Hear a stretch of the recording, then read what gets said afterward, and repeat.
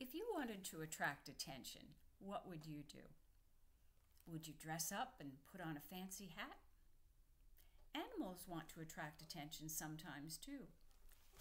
Maybe when they're trying to find a mate.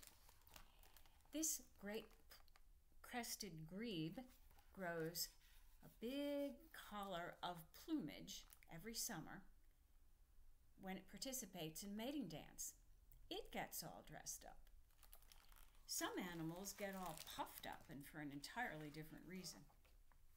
When a pufferfish inflates itself with water, it becomes too big and too spiky for larger fish to eat. It's telling the other fish, "Stay away. You don't want to eat me for lunch. Go find something else to nibble on." Then there are the animals that get all riled up. Many monkeys live in groups, and mandrills are no exception.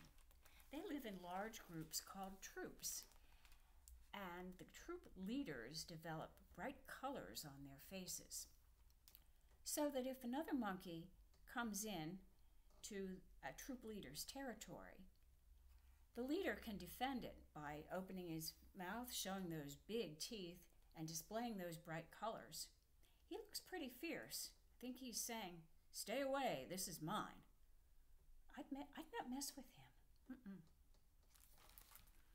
Animals have many reasons for wanting to attract attention in the wild, and quite a few of them are illustrated in this book by Steve Jenkins and Robin Page.